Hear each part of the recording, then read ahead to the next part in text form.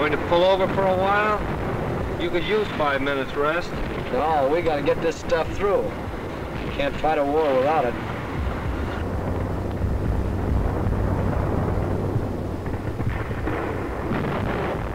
Snipers back of our line. How do you figure it? Oh, the brass hats probably forgot to cover some spot up front. Yeah, just like we're probably on the wrong road. Wait and see. They're probably reading the map upside down. That's right, Snafu.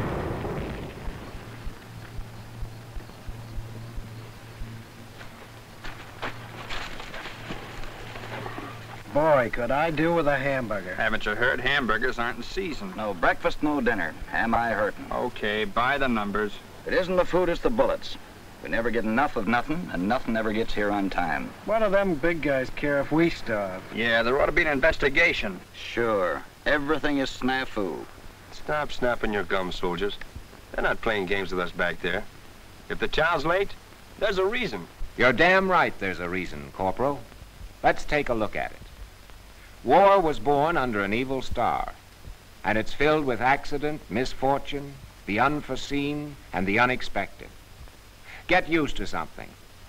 In war, the abnormal is normal, and uncertainty's the one thing that's certain. War doesn't run on schedule. Remember that when the food isn't there on time. You can't predict the twists and turns of battle. They'll affect you in many ways. They'll affect your food, your weapons, your equipment, your rest, your life.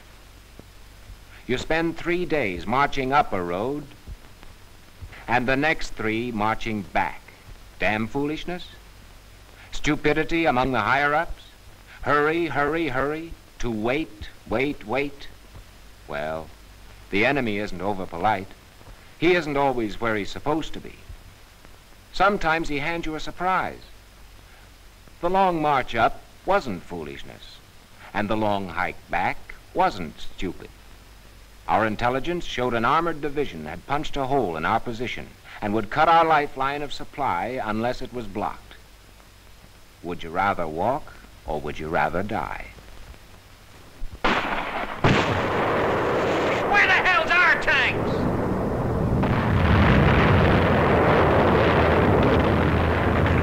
Where's our planes?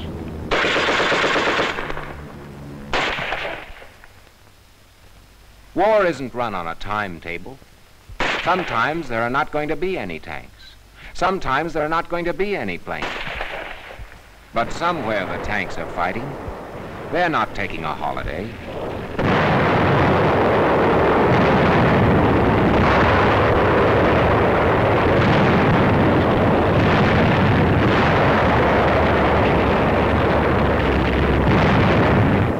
And the planes are flying. They're not in dead storage.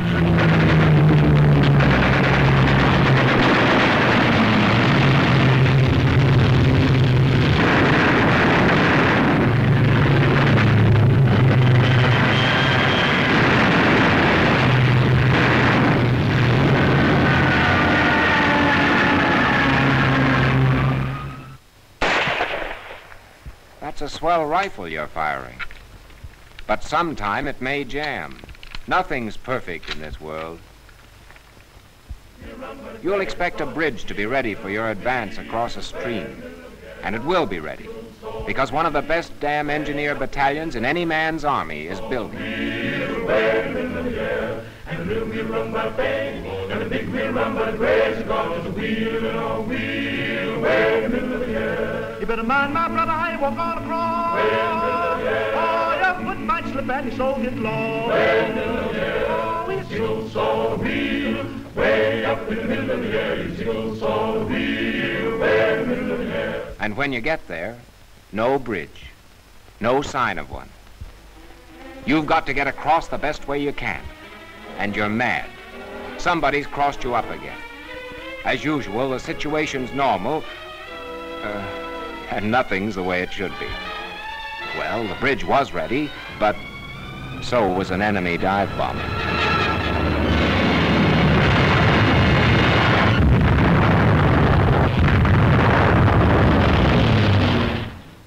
Go on and gripe.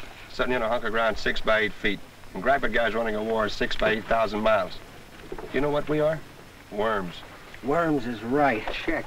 Yeah, and all we've got is a worm's eye view of the big show. Listen, you know Sergeant Jones of K Company? You know, the old gray-headed guy. So? Well, he was telling me about an outfit in the last war. They'd been held in reserve and were itching for a fight. Finally, they got the orders to move to the front. That was out this way. After they'd been marching about 6 hours, they turned around and marched them back.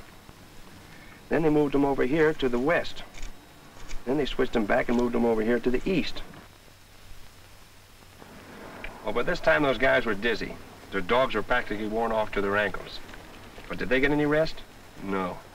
All of a sudden, they started forward again, be ready to attack to the north at dawn.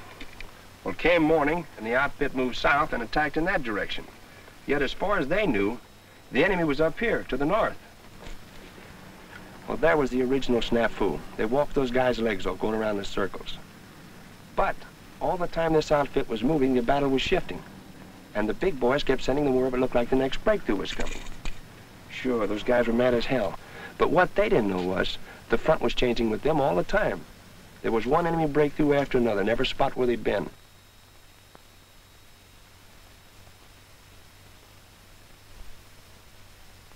And a big enemy circling movement that had to be stopped by going right back to the same place where they'd started from. Which gets me back to the worm's eye point of view.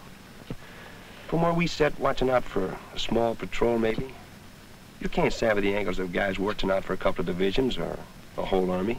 I still say that right back of us a bunch of duds who don't even know what time it is. Why don't you sit down and write yourself a threatening letter? I tell you, there's just too many things you can't figure. And you're right again, Corporal. War is full of blind spots, events you couldn't count on, surprises you couldn't expect. Here's a stream winding through the countryside, peaceful and quiet. Here it is on a map. Narrow, easily crossed, no obstacle to troops. Even so, the topside checked it to make sure. They don't take chances. But a couple of 100 miles away, this happened. Maps don't show cloudbursts.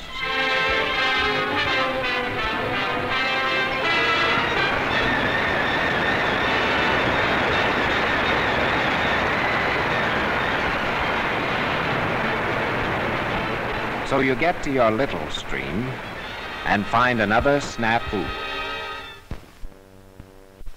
An aerial photograph is usually more reliable than a map. Here's one. And here's a heavily wooded area. It's been checked by personal reconnaissance. So you ride all night, and you're ready to dive in, and you find this. Incendiary bombs have done a nice job on your aerial photograph, and your forest doesn't live here anymore.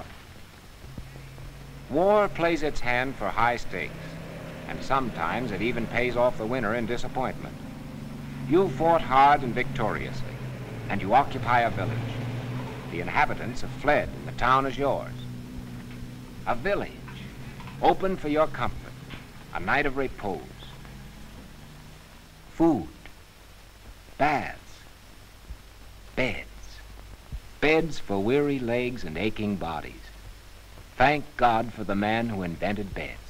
Until further orders, troops will bivouac in yards of houses. No dwelling house or building will be entered under any condition until further notice. You're mad, burned up, bitter. Are there any questions? Fall out. What do they care if you get a good night's rest? Sleep on the ground again. When right here, along this street, are dozens of houses with dozens of bedrooms? It's unfair. Yeah, senseless. Yeah, sure, it's cockeyed. A beautiful bed, an elegant bed, going to waste. And maybe when things are that cockeyed, you've got a right to disobey an order. Booby trap. It was a beautiful bed, all right, but the cover charge was too high. Sure, I know a lot of it seems pretty dopey. But you see, they don't always have the time to come around and give guys like you and I all the ins and outs. But remember, the same sort of stuff is happening right over there. You're still talking, Corn. And I still say them brass hats don't know the alphabet. Sure. Why in the hell they're keeping us here? We haven't seen a sign of a plane. Or a German, not even a ghost of one. I don't know, but there must have been a reason for them picking out this spot. Take a look at that dark spot down there. That shadow. Funny little shadow because it isn't standing still. And it don't look like no ghost to me. There's another one just to the left of the first one, a little closer to us. Looks like he's planning us a little visit. What do you say we give him a personal invitation? I'll send number one a calling card.